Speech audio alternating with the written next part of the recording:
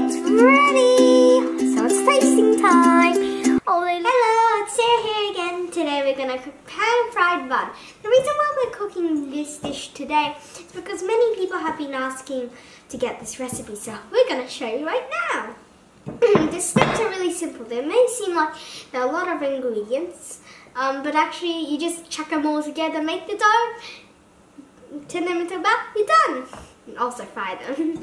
So first we're going to make the filling. So here's some pork mince, 500 grams to be exact. I'm just going to chuck in soy sauce, Szechuan, and sesame oil. That's about almost all of our mix. Some chopsticks. Already you can smell this deliciousness. So I'm just going to add some white cracked pepper, salt, and sugar. I'm going to add cornstarch. Optional, you don't have to use this, but chicken stock. We like to use it because it gives out a lot of flavor.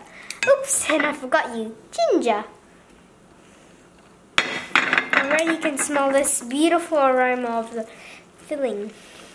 Mixy, mixy, mix. Make sure you, last of all, spring onions. Finely chopped. Mixy, mix. And forgot this guy, it's water. The reason why we put in the water is to make the bao juicy. Because sometimes I love the sensation of when I have a bao or bun, you bite into it and this oozy, warm liquid flies into your mouth. So the next step is we have to put it in the fridge to let it set. Because if you want the juiciness, we can't just put it in like this because it's going to be really hard and the meat will keep on sticking to you because of the water. So we're putting it in the fridge. Then the water sort of hardens, like not exactly ice, but just hardens. And then when you cook it, it melts. And then when you bite into it, into your mouth it goes. So, into the fridge you shall go, just for about 30 minutes. So while our filling is resting, we're gonna make the dough. The dough, we're just keeping it simple. 300 grams of flour, 3 grams of yeast, 30 grams of caster sugar, and 150 grams of water. So we're gonna start off by adding our yeast and our caster sugar, or whatever you like. Just mix it around before you add the water. So we're going to use warm water so it can prove easily, and gradually add in our water. Mix, mix.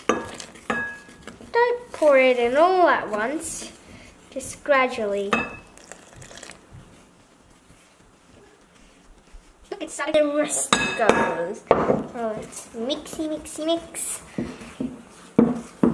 So, time to knead our dough. Ooh, it feels so warm. That's what I like about making dough. It just warms your hands up on a cold wintry day. So, just a little bit.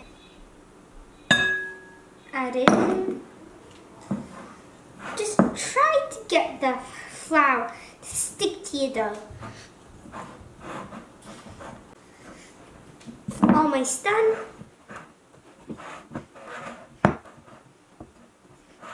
We're going to divide it each 25 grams. First step is roll it up like a sausage. And now, cut it in half. The remaining half even longer. Then, cut it in half again. So we're going to divide this piece of dough into 6, because that's roughly, I already weighed it, it's roughly 25 grams. So just cut. While we're waiting for our filling to finish setting, I'm going to let my dough rest a teensy bit. Just make sure you use like a damp paper towel so it keeps its moisture. Just cover it up. All good. See you in about 20 minutes. Bye. Our dough has finished resting and also our filling has finished resting. So it's time to make the bao. Here one we've just done. Doesn't it look adorable? So simple and easy to make. We've got our tiny ball of 25 grams of dough. Roll it out as a circle. If you're quite skilled and like a professional, try this. You can actually just roll on the edges so the inside is more flat. Oops, and I also forgot, don't forget the flour underneath your table. Oops. And again, 25 grams. Oop, so cute. Pinchy, pinch, pinch.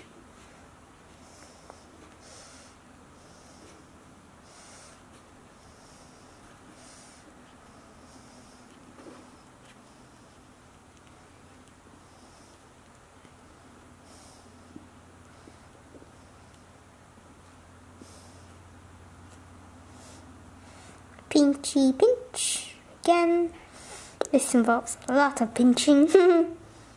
And done! How cute is that? And there you go. Ta-da! All done! It's ready for cooking now. Oh, this is so cute. They look like tiny little balls of fireworks. Can't wait to try them. Better get cooking. Time to get frying. So, first step is pour roughly about 1 tablespoon of oil onto your pan. Drizzle it like that. That's 1 tablespoon. And this is a little different. Normally we fry it bottom facing the pan. This time top facing the pan. So it'll turn out pretty. So in you go. So this is like a crowded bun. So they're all stuck together.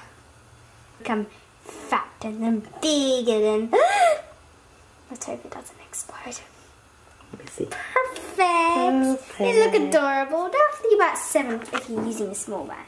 Straight away, splash in a bit of water, about 1/4 cup, and then on the lid goes. See you later, little dumplings. On these buns. About low heat. And we'll see once this is ready. Which is when the water has been absorbed. Fun. Let's check it out. Wow, they look awesome. Make sure it's a little bit. Oh yes, golden. Perfect. Golden brown. The water's gone. Can you turn it off? Yep. Off it is. And guess what time it is?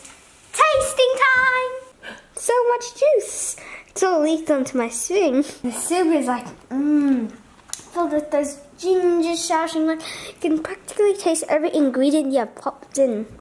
This is like the best. And the skin, it's so crispy at our bottom.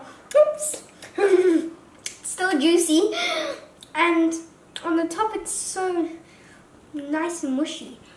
And the juice, I love the juice. But hurry, otherwise I'm gonna eat all. See you later on another cooking adventure. Just finish this one first.